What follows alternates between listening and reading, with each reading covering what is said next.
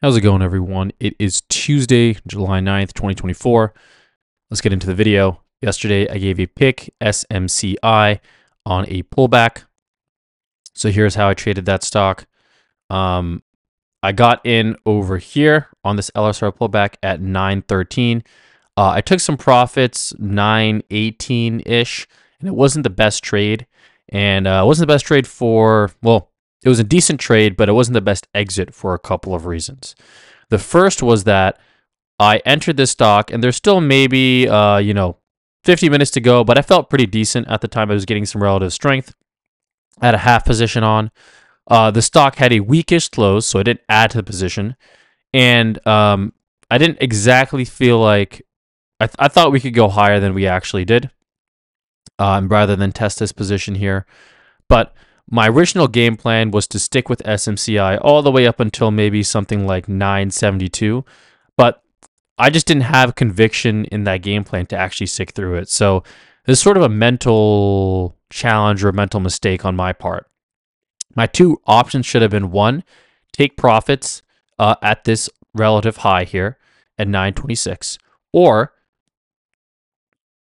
be prepared to weather a little bit of storm and take profits and kind of stick with your original thesis and move up. So I had a game plan, but I didn't quite stick to that game plan because I didn't have the market conviction to stick to that game plan. But there was a mental aspect to this. So I took a small win, but in reality, SMCI, it wasn't because the trade was bad. It's because I just didn't have a lot of confidence in the trade.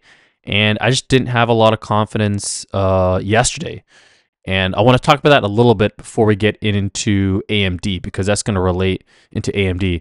But yesterday, I, probably wasn't in the best, maybe didn't get the best sleep, didn't get the best mind state, wasn't as dialed in for my trading.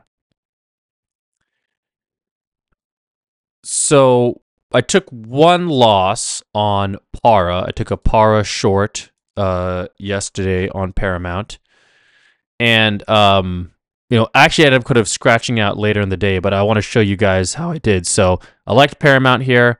I took it short early in the day, thinking that we could get some follow through pretty quickly. We got this really high volume doji, which I was scared of, but I didn't exactly do anything about. And then I ended up taking the loss somewhere here at 11.55. So you can see that, one, not the ideal entry, but I still knew the warning signs. Two, I didn't get the ideal entry. I ignored the warning signs because I wanted to make money. And then, it got kind of it pulled back. And you can see how we broke through this SMA, came back for the retest. So I was kind of, I was trading in spite of that. Wasn't being as nimble as I should have. Stock ended up hitting my scratch target later in the day. But I just didn't have the conviction. I played this trade really poorly. So that had kind of shook my confidence a little bit, as well as the AMD trade gone a little bit sour. It shook my confidence a little bit as well. So just wasn't in the best state of mind. Now, that lack of confidence is why I actually took I took a win, but a very tiny win on SMC. I took like $3 on this stock, and this stock is like this is a $57 mover, so $3 is nothing on a stock like this. But I took $3. But I felt when I saw this candle, and it was a long red candle, my first thought was reversal, reversal, reversal, reversal. Get out of the trade. It's going to reverse. You're going to lose a lot of money. And that was just not right. That's just a wrong prediction, and that's based on emotion. My risk, my emotional profile was not tuned to what the price action was doing. And that's why I ended up taking a smaller loss. So since I'm kind of in this a little bit of a confidence rut, I need to win it back. And how I do that is I really, really, really focus on making the next trade as good as possible. So try to get as precise of an entry as I can, as clear of a game plan that I have. So here's an example here. I took Lulu short, about 288.48. It's looking pretty good, but I have a scenario here. This stock could be time stopped out. So I took it here, 10.55.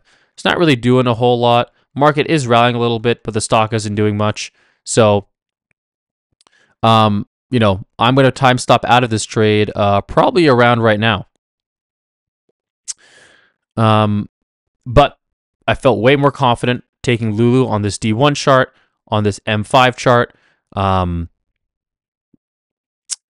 So, I'm kind of waiting for just the right setup, the right entry, and a clear game plan just to get the confidence back.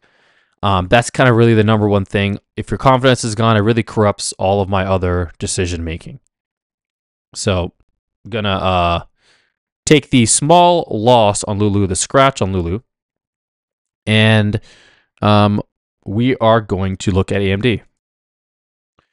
Okay, so AMD. I legged out of this guy at the end of day yesterday. And right now, I'm really waiting to see if what really AMD is going to do for today. So you can see that yesterday, we had this move up, pulled back a little bit, found some support, and then we rallied later in the day. And ideally, I should have taken this AMD entry somewhere around here, 1255, where we're kind of gaining relative strength. We're above VWAP now. We're closing above VWAP. Not a huge tail here. So this would have been a far better entry to leg out, and I could have ridden up the profits a little bit higher. We're getting this double top. We're getting this bottoming sort of for pattern happening. But I ended up taking it somewhere around here. Or not even here, somewhere around here, closer to the end of the day. And I need about probably $3 on the stock to break even. So I got this candle here, and then I got this bearish hammer on some decent volume, not as high volume, but some decent volume, coming back down over here. Now the stock is it kind of pulled back here, formed a little a bullish hammer on almost the highest volume of the day, pretty close to highest volume. That's this level, came back over here, test this level again. So it's just kind of in this bottoming out process, pulling back. So my plan is on AMD to take my win on the retest of this high, and it'll be a smaller win than I'd like, but on this call credit spread, since we legged out, one, I didn't have the best leg out, and then two, I am not very confident about the market. And then three, I'm just looking to get a better loss at this point. Instead of taking a max loss, which would be, if you're doing one contract, be $400. If I leg out and then I take a win on here, I can cut that to $100 to $200. So that's way better than the max loss scenario that I might see. So that's the plan with AMD right now. We'll see how this plays out later in the day, but that is what we are watching for. So let's take a look at the market on a longer term time frame. We're still mildly bullish. Again, we have some earnings coming out this week. We have CPI coming out, I believe, on Thursday. Let's double check the market view here. Yep, CPI on Thursday, PPI on Friday. Bank earnings coming up this week as well. So that's sort of the first round of news. You can see that the market has had a light volume rally up. And to me, it really seems like we're at the end stages of that rally again. We had the move up. Now we're getting these tiny bodied compressed candles. They might last a couple of days before we get that move lower.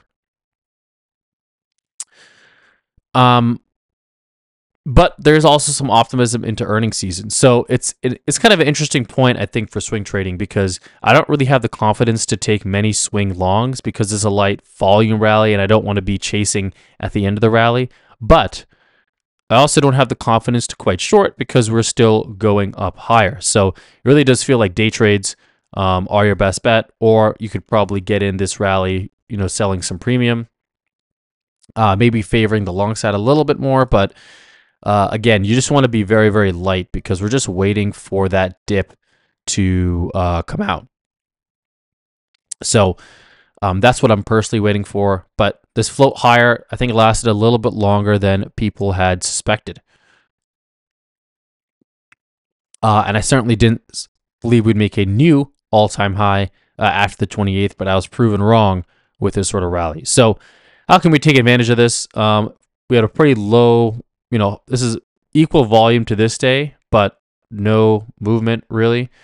If we take a look at the M30 chart a little bit here, let's zoom out. So we had this nice rally starting to wane a little bit, gap up, test the fill, or sorry, gap up, fill in the gap. We kind of hold this level here, gap up again, a little bit shorter here. Don't quite fill in the gap. We're holding the level. You can see that there is some weakness coming in now. So if you don't want to be, you want to be late. You don't want to be late to this move joining in. On this move, right? If you're like, oh man, I still want to get long, the market's looking good, this is where you're going to get flushed out. You got to get in way earlier on a move like this. And if you didn't, you just got to let it go. So we're compressing a little bit, which tells us that we're close to the end stage of the rally. We might be even be getting that pullback phase here. So we want to see if we can actually get through the low of 554 on a pullback and see if we retest this level around 550. That's what I'd be looking for.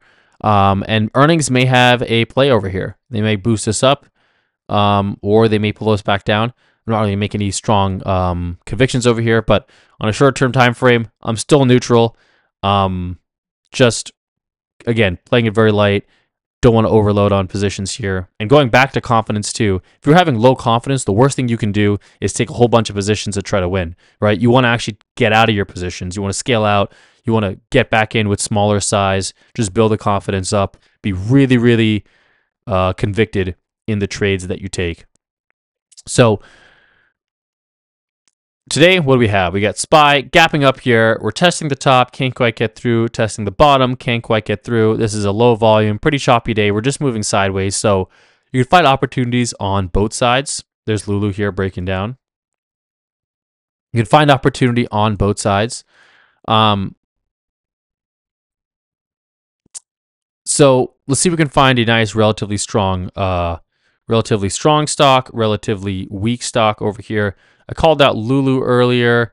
Financials have been pretty strong. So I've been liking C.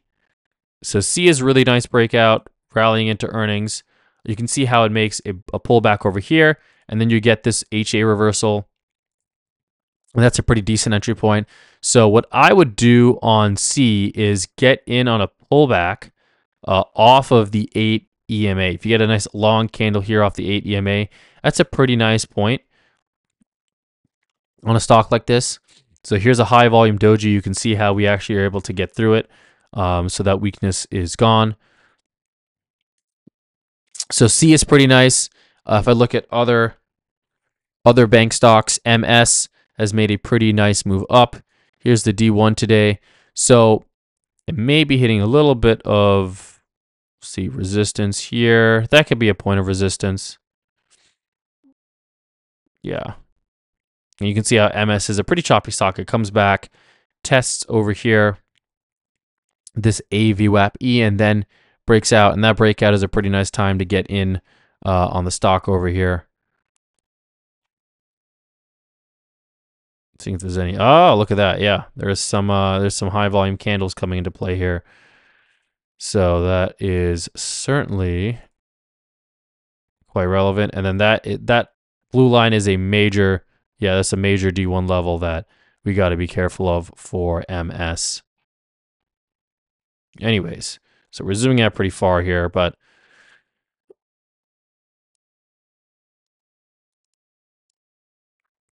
yeah, MS is nice. I even like Goldman Sachs here. How pullback, then it hit the 8 EMA, and now it's rallying up higher. Some decent volume here. This is some really strong price action on the stock, just very steady buying. So, and you can see how this is a nice reversal setup. So we got the reversal here, found some support, and then we started rallying pretty decently. We got some room until 474. So I like what I see in GS. I think GS is going to be my pick of the day. This is some really beautiful price action on that stock. So I think GS is going to be my YouTube pick of the day. Going to add that over here as a day trade. I would enter a little bit closer to this 8 EMA here, or you can wait for an HA reversal. So let's create an HA reversal alert. And let's see if we can hold this level here. But if we do, I think we can test that 475 level I think we got some room until there for sure. There's that earnings optimism into play. This is some beautiful price action, good volume on this price action as well. Very organized buying. So that's what we like to see. Now, on the short side, I did just talk about Lulu. So let's see if we can find anything else that is pretty weak. Let's go to our grinder search. See what's on relatively weak. I got to take out the sector filter. That's why. Okay, so we have Lulu, Starbucks. Starbucks is a nice one as well. Yeah, the stock is now starting to accelerate to the downside over here as pulling away from the 8 EMA. So I think I missed my entry here. But damn, that was a nice trade. UPS still has to break through. CELH was nice, but it's hitting this support level right here. So we need to see us get through that level. Pretty decently. We got a bounce, fail, it kind of failed. We retested it here again, bounce, retested it here again. So I don't mind CELH if it can get through this low. We got a pretty nice late day setup in our hand. So I think that's going to be my short pick. If CELH can close below this level, ideally on a key red bar, closing near its low, key red bar, that is when I would get short on this position. So right now this is sort of the pullback phase. We're just digesting some of the gains, some of the buyers here. See that there's some pretty high volume bars coming up through this level. But if we get sort of this descending triangle pattern here where we get these same lows but lower highs, we kind of keep testing that level. That's how I know that sellers are going to be in control, and we can probably get that next leg lower. So let's add this to our YouTube picks. All right, and that is it. So let's summarize our current positions here. Oops, that's my wrong position. So we have AMD that we've legged out, so that's long. We're looking to get a smaller loss on a retest, making a double top. We have Goldman Sachs. A little pullback to the 8 EMA would be great. And then we have CELH if it can get through the low of the day. Our bias here is that the market's not really going to do too much. So if our market bias changes, it gets pretty bullish. CELH could be off the table. If the market bias breaks, if a market breaks to the low of the day here and our bias gets a little bit more bearish, then Goldman Sachs could be off the table. So this is contingent on the fact that the market is going to be in a low probability trading environment. Thanks for watching, everyone, and we'll take a look at how these picks did in tomorrow's video.